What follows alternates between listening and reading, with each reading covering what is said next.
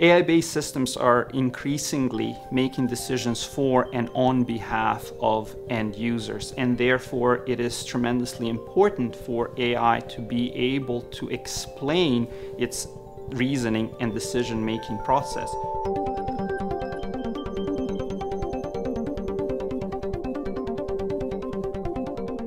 This kind of AI is accessible, just, and fair across different stakeholder groups. It is transparent about its capabilities and about the motivations of AI creators.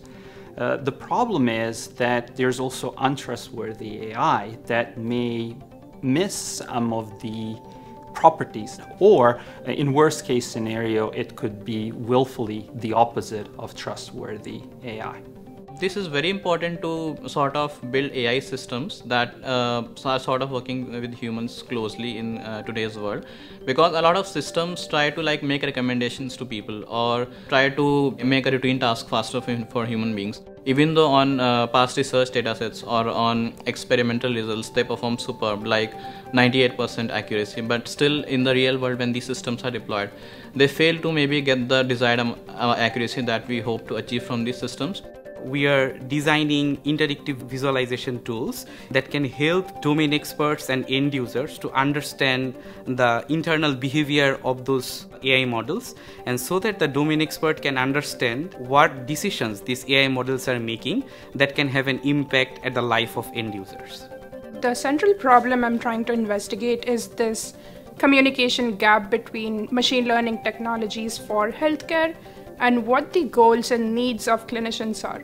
There is a trial period wherein every member of the team tries to interact with this model and figures out how are the different ways in which it is working.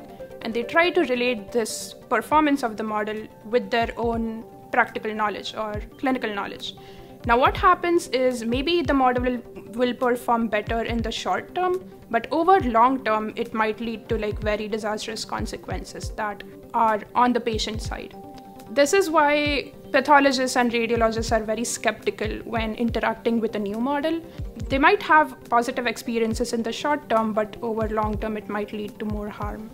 These existing math-based explanations are not understandable to these domain experts, to these end users, because often they do not match their mental models, or they might actually even be misleading for these stakeholder groups. When these come in the context of human interactions, there are a lot of other sort of nuances that come into play, like how do we perceive these recommendations? Do we really trust the AI systems? Do we really benefit from the recommendations in a specific context, or is it context dependent or not?